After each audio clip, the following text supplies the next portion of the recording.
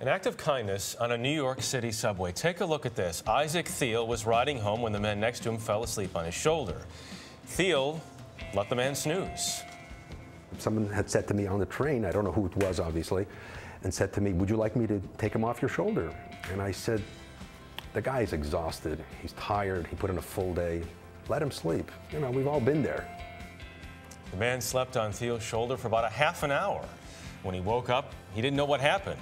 Mike Braff says he took the picture because he was so happy that a New Yorker would let another rest on his shoulder.